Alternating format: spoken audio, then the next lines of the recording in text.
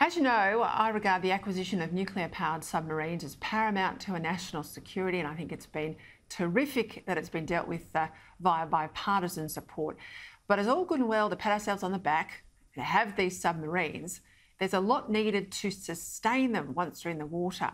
In particular, the need to overhaul our education and training practices in order to get the defence workforce we need.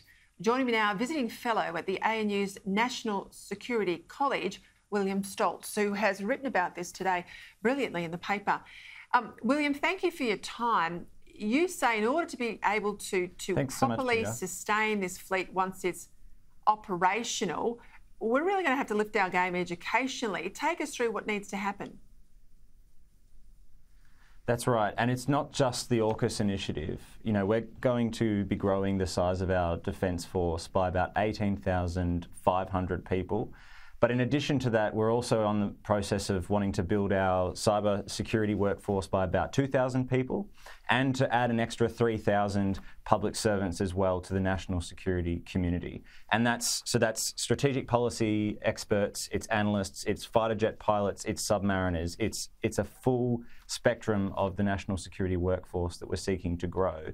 And so to undertake that as a national initiative, we really need to scrutinise our education system. And unfortunately, my view is that we haven't scrutinised the state of our education system as thoroughly as we need to. When you look at national and international rankings on literacy and numeracy, Australia just isn't up there given the wealth of our country. And so we need to look at how we reform industrial relations around teaching to get more teachers, to get a more diversity of skill sets into our teaching cohort.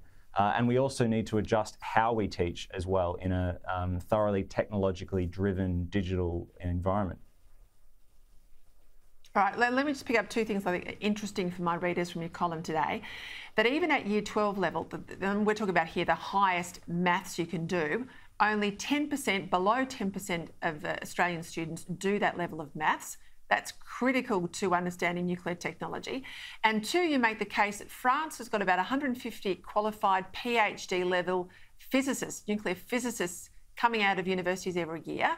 50 or so of that 150 go on to become people that work in the submariner area.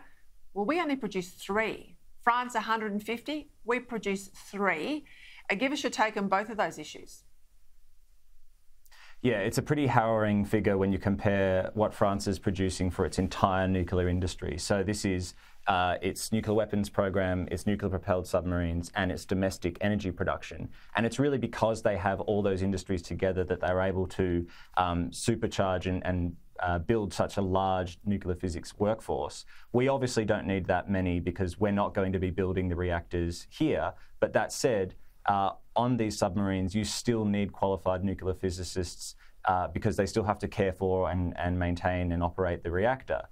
So this is a significant challenge for the Australian education system in the field of nuclear physics to build up the workforce we require. You mentioned the STEM enrolment at schools. That's where we need to be focusing because the AUKUS initiative is essentially a century-long endeavour that we're undertaking. So it's not really just about what's happening at our universities, it's about what's happening in our primary schools right now that we need to address. So to get those numbers up, you know, we need to focus on adjusting how people are learning.